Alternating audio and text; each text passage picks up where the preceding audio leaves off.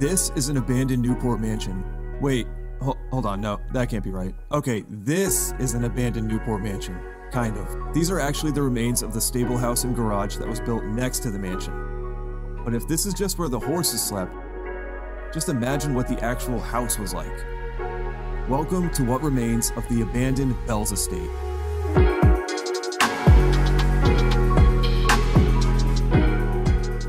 To understand and appreciate what we're looking at, I gotta take you way back to the Gilded Age in America.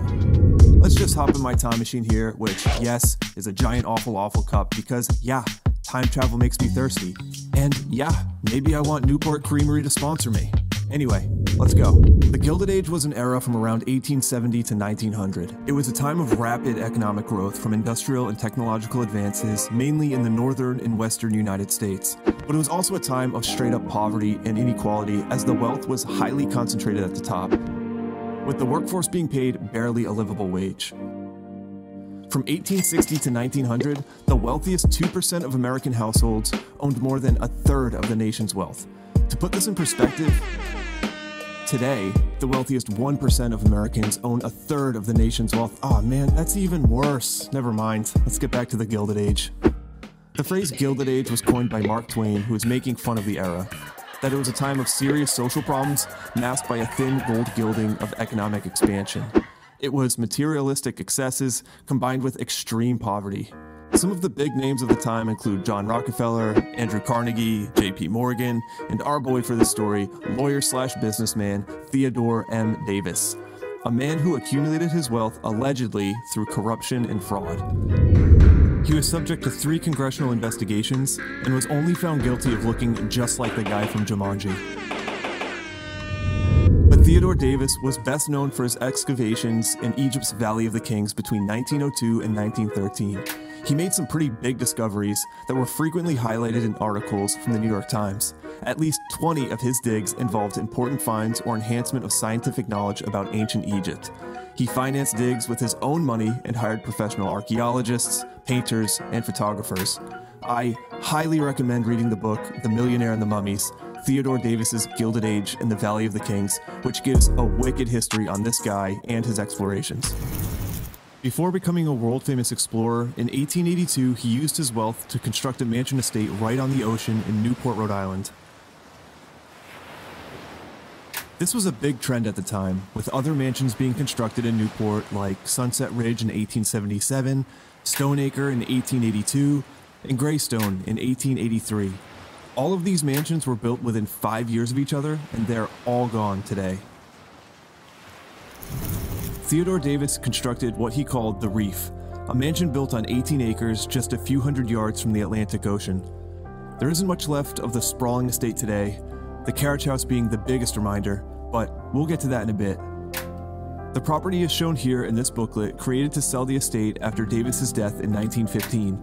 It gives a rare glimpse into what the full estate used to look like under his ownership. It says that this spot was the land which he believed to be the choicest spot in Newport and built the house which he called the Reef, naming it from the famous Brenton's Reef, which runs far out into the ocean from the shore in front of his estate. And if you think the outside is nice, then get a load of this. This is the main hall full of oak paneling where you could eat caviar and drink champagne. Here's the dining room with mahogany paneling where you can, also eat caviar and drink champagne. Seriously though, here's the drawing room, and you can really see how easy it would be to eat caviar and drink champagne in here. Outside you have what's listed as an open-air playroom, or as I like to call it, a yard. There's also a greenhouse and giant clematis-covered trellis. There are only 2 pieces of the property still here today. First is the bungalow, shown in this photo, where the servants' rooms and the laundry were. This building is still here and serves as the visitor center for the state park. Second is my favorite thing in the booklet, a photo and description of the stables and garage. Of the stables, the description says, "Fireproof, even to the steel doors, this building is most modern. It can house 10 or 12 machines and stable as many horses.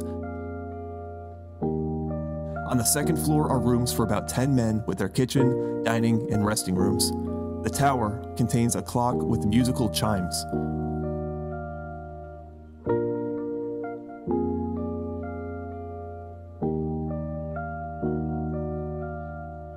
The claim that it was fireproof really holds up, but otherwise, this place is toast. It's got the standard bando graffiti and has been completely overgrown.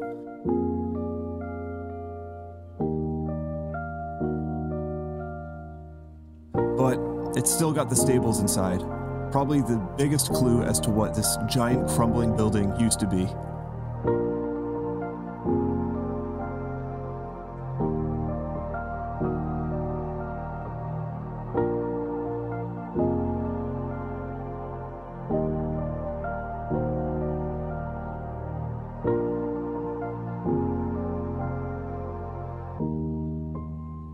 Okay everyone, say it with me. Why is this abandoned and where is the mansion? This is where the story gets annoying. Upon Davis's death in 1915, the house was purchased by Mr. and Mrs. Milton J. Budlong and renamed The Bells, which is how we know it today. During a difficult divorce dispute between the Budlongs in 1928, the home was placed in contention. Neither Budlong ever lived in the house again, though it eventually passed to Miss Frances Budlong. It was seized during World War II, and gun battlements were installed to expand the fortifications at nearby Fort Wetherill, which is also abandoned today. As the war drew to a close, the property was returned to Miss Budlong, who continued to ignore the property, leaving it open to vandalism and decay. This photo from the 1950s shows it boarded up and abandoned, and is one of the last shots of the estate. In 1961, vandals set fire to the historic structure, burning the entire mansion to the ground, leaving only the carriage house and servants' quarters as a reminder of what used to be here. Today, the remains sit in a state park and are owned by the state of Rhode Island. Just like the windswept estate remains on Scarborough Beach, there are no plans to demolish these ruins.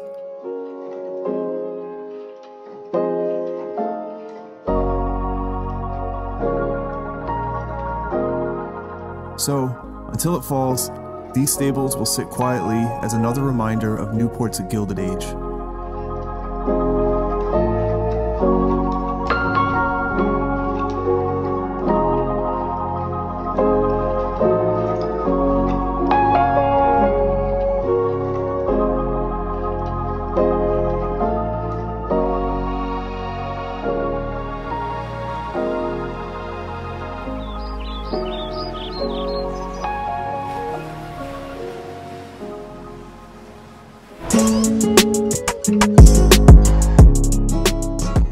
To see more interesting Rhode Island icons like this and learn about their history, you can check out the rest of my videos on my channel right now.